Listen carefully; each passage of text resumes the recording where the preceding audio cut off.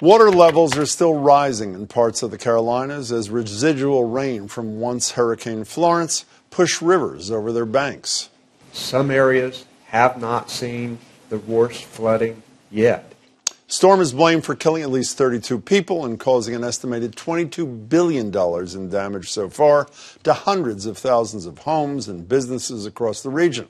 It's being called one of the worst storms in that area's history, and it follows an unusually violent and deadly 2017 hurricane season in which Harvey, Irma, and Maria all caused record-breaking damage. So, if you feel like these storms get worse and worse every year, you would be right.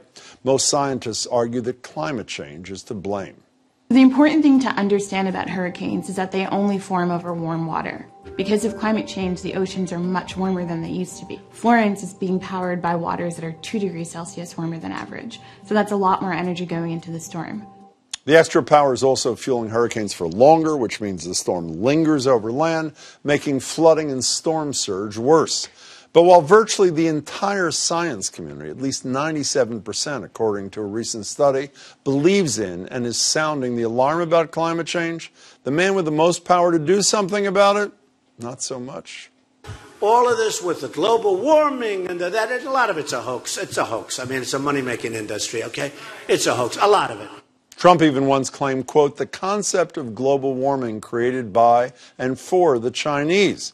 But he's done a lot more than just undermine the concept. Since taking office, the president and his administration have swept in like hurricane-force winds, destroying past action aimed at limiting climate disruption, pulling out of the Paris Climate Accord, repealing the Clean Power Plan and the Clean Water Rule, and now putting out a plan to slash limits on car pollution, one of the biggest causes of rising temperatures.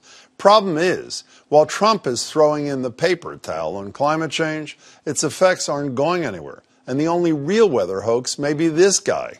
In Wilmington, North Carolina, right at the Intracoastal, and we're in one of these bands. A Weather Channel reporter covering Hurricane Florence, pretending to struggle to stay standing in winds that don't seem to be affecting the two men behind him. But for climate change, the proof is in the rising floodwaters in the Carolinas. It was in the storm surge and destructive winds in Texas, Puerto Rico, and the Virgin Islands, and was in the 2012 superstorm, Hurricane Sandy, which was just a few hours off from hitting Massachusetts during high tide, and according to experts, would have left a third of our city underwater if it had. So while Hurricane Donald blows the winds of change in the wrong direction, the evidence against him is mounting, as are the floodwaters in the Carolinas. What do you think? Email us, tweet us, share your thoughts.